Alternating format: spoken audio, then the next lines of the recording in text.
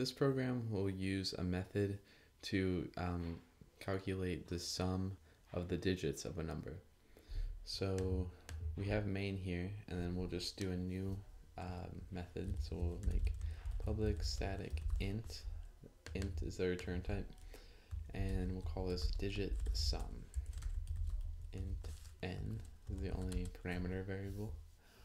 So you pass it a number, and if the number equals 0, then we will return 0. So this is the sentinel value. It will terminate the recursion of this method. So return digit sum n is less than 10 plus n mod 10. Okay, so this is calling the function is calling itself, so that makes it recursive, and it will continue to do that until n equals 0. So what's an example of something we can pass it?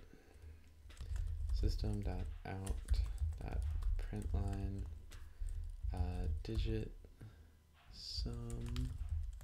Let's do 1, 2, 3, 4. Let's see how that looks. Great, so 1 plus 2 is 3, 3 plus 3 is 6, 6 plus 4 is 10. So it looks like that worked.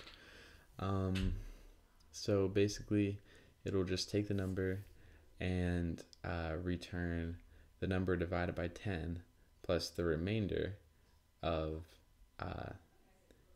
if you had divided it by 10. So yeah, and then it will add those together and you end up with that. So let's try another number here. 100 just as 1, 5, 5, 0, 10, 5, 5, 5. Good. All right, looks pretty good.